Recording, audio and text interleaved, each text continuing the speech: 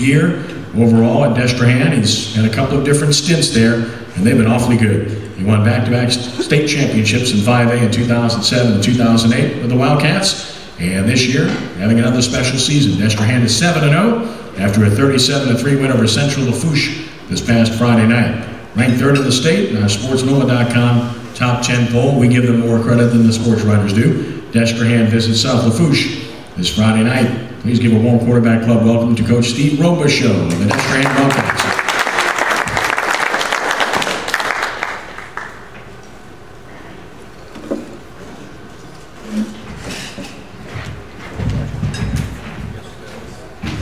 Thank you, Mr. Trahan. First of all, I'd like to thank the New Orleans Quarterback Club, Mr. Ken Trahan, for giving me the opportunity to come here and talk about Destrehan High School.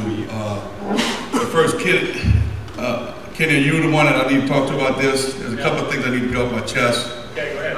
It's not select, non-select, so we're not going there. Mr. Hazard. What did I do now? You know, I sent 2 Jefferson boys over at LSU. There's 2 beautiful Robicheaux girls that go to LSU. You know, they get to go for free. I'm at to work till I'm 90 to better pay for them. My daughters are beautiful, they look just like their moms. I'm just wondering maybe you can call Les, he's probably not busy today, to see if you can get my girls there a little free ticket over there at LSU to see if they go. So if the Jefferson boys can go, I figure that the Robicheaux girls can get a little help too, so we'll see if you can take that for me. Mr. Barrios, we're not gonna let you sit there. You know, I met you for the first time today, but you know I got an issue with the head coach at Tulane. Curtis and I go way back, you know, and y'all dress him up real pretty. Y'all get him with the little Tulane logos on his shirt. He's got his nice little coat and tie on all the time. But I knew him back when. I played at St. Charles Catholic in 1979 together, and there's a reason why he was called Tiger. Y'all got him as a nice guy, but if you want to know what that reason was, just see me after, okay? No, Curtis is a good friend of mine. He's a class act, and what he's doing at Tulane is really phenomenal. So, first of all, I want to talk about why Destrehan is having success this year. Well, I think there's a number of reasons. Number one is our principal. Our principal allowed me to bring coaches in. And I can tell you, it doesn't matter how good your head coach is, if you don't have good guys around you, you cannot be successful. And we brought in a guy, Greg Bourne, who was with us in 2007, he's running the offense. And you know, you can see by the news that he's putting up tremendous numbers. Got a guy, Lance Day who runs our defense, who's done a phenomenal job. And then we hired Wayne Cordova, who was a guy that was at St. Aug as a head coach, and he's now with us as our special team coordinator, and he's just fantastic. Those guys, along with the guys that are already there, very special guys, they work real hard, and I tell you what, that's one of the reasons why I'm up here talking tonight is because they're so good, and it allows me to do some things. So if you guys ever around Destrehan, y'all can come by, practice. Usually I'm not doing anything, so we can sit down and talk, we can look at the field, what we need to do. Those guys are just doing a tremendous job, so it's good. I thought last year helped us. And you kind of say, well, how does that happen? Well, you know, we were 4-5 last year as a team. It's my first year back. And the reason I say it helps us is because I think as a program, we got better. You know, my only hope as a head football coach is to continue the program that a Chip Assignment and a Tim Rebo and a Scott Martin has laid down at Destrehan High School. And I always talk about the program. And everything we do, we talk about the program. Well, we were 4-5 last year, and lost some tough games, lost 4 games by a total of 5 points, and you know, it was really tough situation for our kids, but our kids learned from that, and I think that's what's driving them this year. I tell you what, after we lost out last year, that last regular season game, the next week we were outside working, and that says a lot about our kids, and that says a lot about our coaches. We were doing some Ironman work the following week after we lost out, and that's the drive that these kids have. They actually, there was one morning where I had to run Donovan and ice him off our field because he was throwing against Hornbill players. You know, I was like, you can't do this. And that's the atmosphere they had. They wanted to make sure that we never experience that type of season again. You know, we got big signs all over our locker room, never again, never again. We're not going to lose to Bonneville by 1 point, to Hornbill by 3 points in overtime. East St. John, we might lose to them, we play them in a couple of weeks, but you know, last minute touchdown beats us there. So the kids bought in, they bought into the program, and I think we got this thing turned around, so hopefully when you get good players. My philosophy is always, you know, run a good program, do the things you need to do to be successful, and when the special groups come around, hopefully you can win a few games, and we're fortunate enough to do that at Destrehan High School. Number one reason why we're having success this year is good players.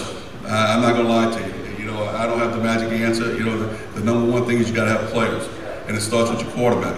You know, we have 6'5", 235-pound quarterback that can run, can throw. He's thrown for over 1,500 yards, 23 touchdowns, and 1 interception. That guy from Thibodeau made a heck of a play, bouncing the ball up to himself to make the interception. And he's also run for 200 yards and 2 touchdowns. So he's phenomenal as far as when he gets out the pocket, he can go. We have a little zone read scheme that allows him to get out on the safeties, and believe me, those safeties don't like 6'5", 240 coming at him. So he's done a tremendous job for us. And the stats I'll tell you about right now, we played 1 full game. You know, they've been out in the second, third quarter in some games. So it's really, he's having a phenomenal year. Our running back has done a great job for us also, a kid named Will Matthews. He's got over 700 yards rushing, over 200 yards in receiving yards. So he's doing a great job, over 14 touchdowns. He is the key to keep us going. You know, we are this old spread offense, the old Tulane, Rich Rodriguez. You know, we're going to spread you out to run the football. And we got to be able to run the ball to be successful. And he's done that, and he's been great for us. So it's been that's what allows us to have a lot of success.